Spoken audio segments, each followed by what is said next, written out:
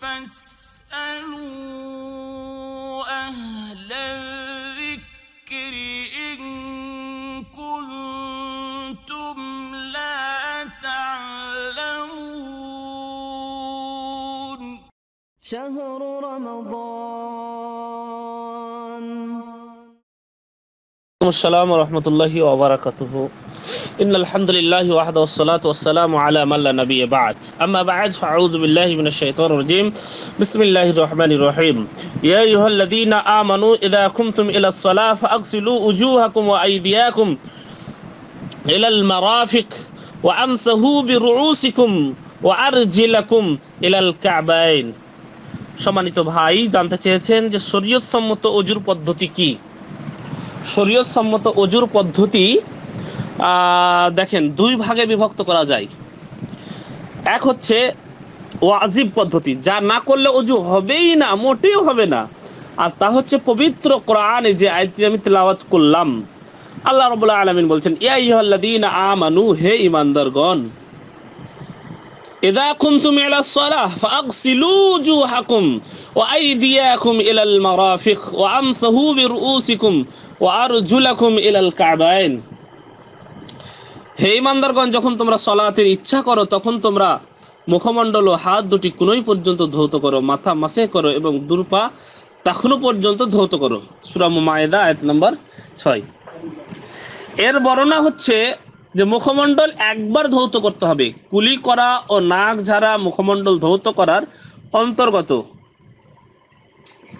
হাত ধৌত করার সীমানা হচ্ছে মানে মধ্য আঙ্গুলের প্রান্ত সীমা থেকে কোনই পর্যন্ত একবার ধৌত করা। হাত ধৌত করার সময় কবজি ধৌত করা হলো কি না এ ব্যাপারে সতর্ক থাকতে হবে। অনেক লোক অসতর্কতাবশত শুধু হাতের ওপর অংশ ধৌত করে এবং কবজি ছেড়ে দেয়, এটা বিরাট ভুল। তারপর একবার মাথা মাসে করা, কোনো কান মাসে করা মাথা মাসের অন্তর্গত। শেষে দু পা টাকনু পর্যন্ত একবার ধৌত করা, এটা হচ্ছে ওযুর সর্বনিম্ন ওয়াজিব পদ্ধতি। এবং দ্বিতীয় পদ্ধতি হচ্ছে মুস্তাহাব পদ্ধতি। প্রথমে বিসমিল্লাহ বলে ওযু শুরু করবে, দু হাত কবজি পর্যন্ত তিনবার ধৌত করবে, তারপর 3 চুল্লু পানি দ্বারা 3 বার কুলি করবে ও নাক ঝাড়বে, 3 বার মুখমণ্ডল ধৌত করবে। এরপর দু হাত কোনই সহ 3 বার করে ধৌত করবে। প্রথমে ডান হাত, তারপর বাম হাত, একবার মাথা মাসে করবে। মাথা মাসের নিয়ম হচ্ছে দু হাত পানিতে ভিজিয়ে ভেজা হাত মাথার সামনের দিকে থেকে শুরু করে পিছনের দিক নিয়ে যাবে অথবা আবার তার সামনের দিকে ফিরিয়ে নিয়ে আসবে।